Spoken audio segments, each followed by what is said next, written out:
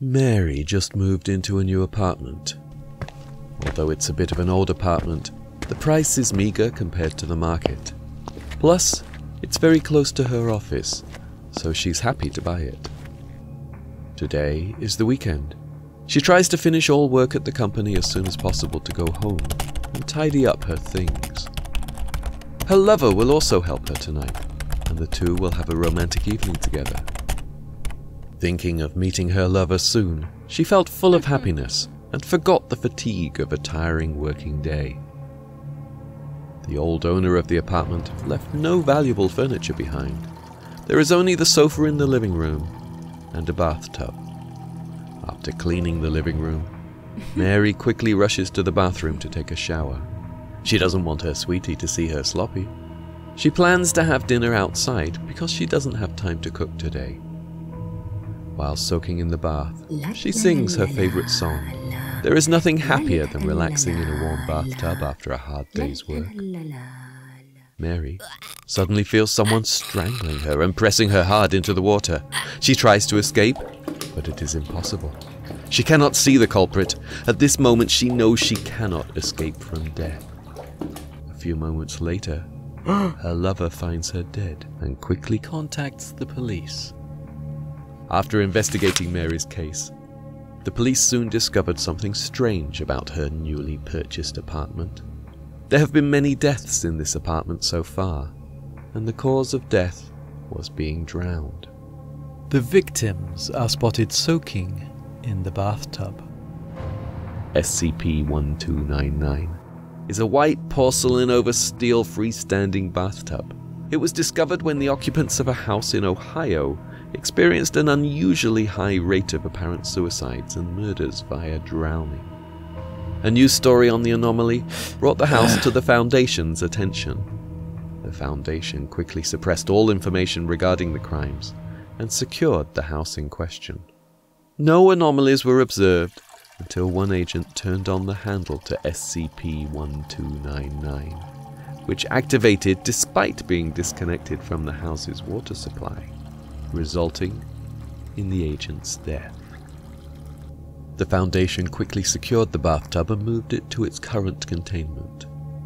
When a living human touches one of the two handles on SCP-1299, the tub will begin filling with water. Once the tub is filled, an invisible force, designated SCP-1299-1, will pull the subject into SCP-1299 and force the subject underwater. This process has been named Procedure F-30. An imprint of a pair of hands will appear around the subject's neck while they attempt to escape. Barring outside intervention, the subject will invariably drown, at which point the water will begin to drain via unknown means until the containment chamber is completely dry. The corpse may then be retrieved safely. If, by the 26th night of each month, no living body has touched the handles or is in the room, SCP-1299-1 will manifest and leave SCP-1299, leaving a trail of wet, humanoid footprints. It will seek out the nearest living human body, which it will drag back to SCP-1299 and begin to drown as normal.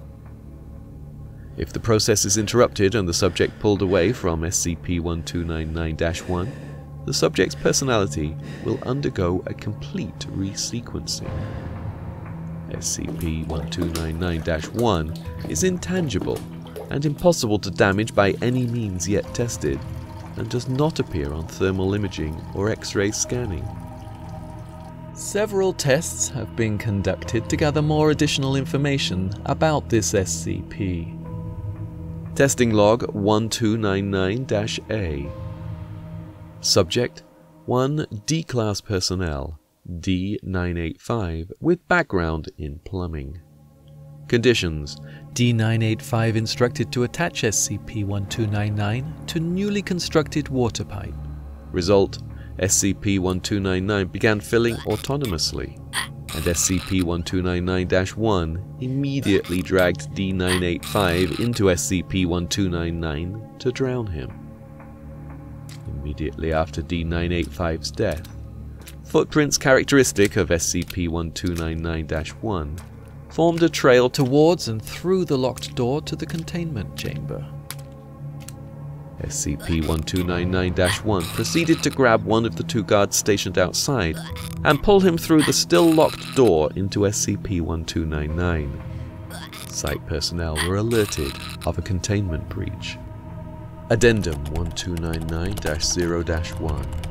A researcher who was at the time overseeing SCP-1299 attempted to alter the conditions of Procedure F-30 without proper authorization. D-1130 was introduced to the testing environment and instructed to enter the bathtub per regulation. But when SCP-1299-1 appeared, the researcher breached containment and attempted to pull the subject out of SCP-1299. After approximately 1 minute of struggle, subject was removed from SCP-1299, and the instance of SCP-1299-1 disappeared. D-1130 seemed extremely distressed, asking where he was and insisting that he had just been in his house. Upon further examination and interview, D-1130 referred to himself as Mary, a female who had been killed by drowning 3 years ago in New York. Her boyfriend had been convicted of her murder, though the evidence was purely circumstantial. After gathering all available information, subject was terminated. An interview between the subject and the researcher has been recorded. Where am I? You are in hospital. You appear to have fallen and suffered brain trauma. Now, if you can focus, we need to know what your name is and the last things that you remember. Mary Grace. But a hospital? I was just in my house. I decided to take a bath. What was the date and time? August 24th, 2001. About 6:30 in the evening. Thank you. What happened next? Well, I went upstairs to the bathroom and... I don't know. It all happened so quick. D-1130, what happened so quick? What was the last thing you remember? Please, I need to get out of here. He's gonna come. D-1130 got up and attempted to grab the researcher, but was shot twice by a nearby agent. Closing statement. Subject's description was found to match the exact date and suspected time of the drowning of Mary Grace by her boyfriend. Testing log 1299-B. Subject: 2 D-Class personnel, D-701 and 803. Conditions: D-701 instructed to touch handle, then D-803 and D-701 both instructed to lie down in SCP-1299. Result: after 30 seconds, SCP-1299-1 appeared and attacked both subjects simultaneously. 3 guards pulled the subjects from the water. Both subjects claimed to be Olivia Munn, a 25-year-old female whose husband killed her by drowning her in the bathtub. Each subject expressed extreme distress at the other's assertions. Both were able to recall intimate details of Olivia's life. D-803 was terminated, and D-701 was used as a subject for Procedure F-30. Subject: 1 D-Class personnel, D-942. Conditions: D-942 sent in wired to recording net attached to EEG and ordered to perform Procedure F-30. Security instructed to pull subject out after 5 seconds.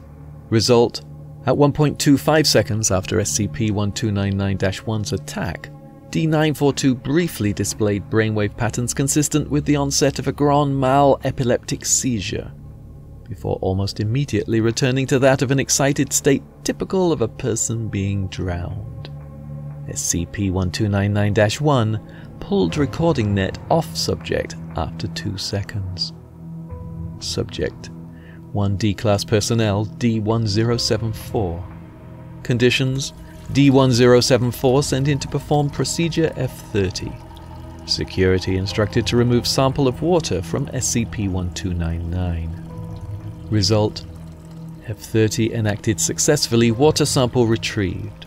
Sample showed no anomalous properties. Mineral concentrations and pH were found to be typical of municipal tap water from New York. Subject: 1 D-Class personnel, D873. Conditions: SCP-1299 filled using hose attached to external water source.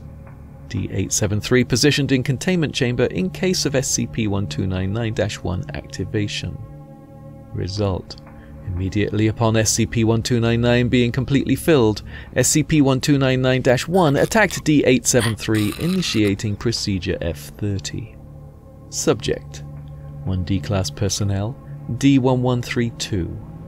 Conditions: SCP-1299 filled with bleach supplied by hose. D1132 positioned in containment chamber in case of SCP-1299-1 activation. Result: no activation of SCP-1299, no appearance of SCP-1299-1. Subject: 1 D-Class personnel, D894. Conditions: D894 brought in to enact Procedure F30 as scheduled. Result: upon seeing SCP-1299, D894 retreated to the far corner of the room and stayed there screaming until escorted out of the room by security personnel. An interview between D894 and researcher has been recorded. Hello, D894. You seem to have previous knowledge of SCP-1299. You should blow that thing up. That goddamn tub ruined my life. And nobody believes me. Nobody ever fucking believes me. Believes you about what, D894? Me and my wife just bought a house in Boston, and the day after I moved in, the next damn day, I hear screaming coming from upstairs. So I rush into the bathroom, and I see her thrashing in the tub. By the time I get to her, she's dead. So it turns out the neighbor also heard the screams and called the cops. Well, guess who gets the murder charges? But you guys have the tub now, which means you stopped it. So you can tell the world the truth. You can get me off this whole sentence. Thank you for your cooperation, D894. Your case will be attended to shortly. Thank you, Doctor. Thank you so much. Thank you. Thank you. Closing statement. Subject was given B-class amnestics and moved back to holding facilities. Thank you so much for watching the video.